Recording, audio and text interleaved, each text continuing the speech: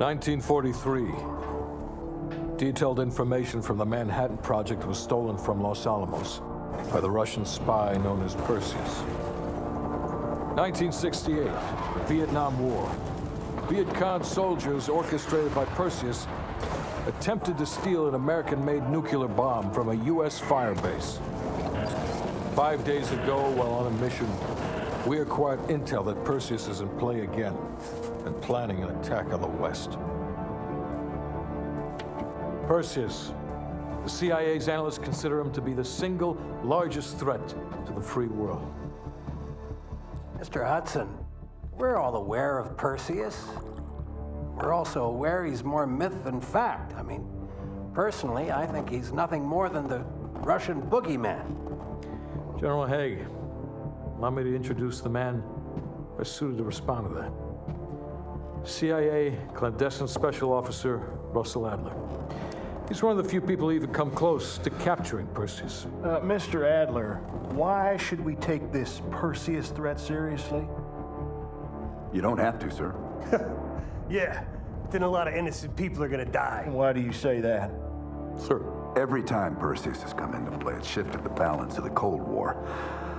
After 13 years of silence, if he's active, something big is gonna happen. Something that will affect the free world.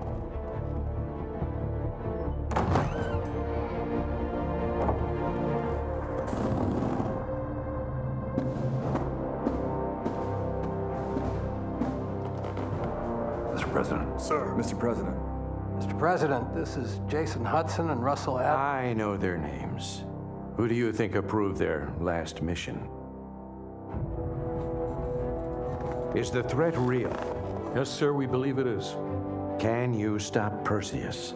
We can, sir. I've already submitted the requisition for my team. Sir, their requests are highly irregular, most likely illegal. If the press gets a hold... What the hell are you talking about? Do you know who we are? Every mission we go on is illegal. Sergeant Woods, plausible deniability is the backbone of our work. Al, we're talking about preventing an attack on the free men and women of the world. Give Mr. Adler whatever he wants. Gentlemen, you've been given an important task, protecting our very way of life from a great evil. There is no higher duty. There is no higher honor. And while few people will know of your struggles, rest assured, the entire free world will benefit. I know you won't fail us.